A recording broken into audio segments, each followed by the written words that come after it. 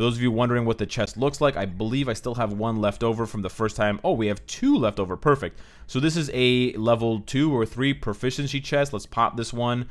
One of your items has reached its max limit. You cannot open this box. What item has reached its max limit? I guess probably this? Sure. Let's just sell 22 of these and we'll see. Whatever. Doesn't matter. This is just a fake. It's just a test account. All right, come on. Knock it off. Let's open these boxes. I want to see what is going down.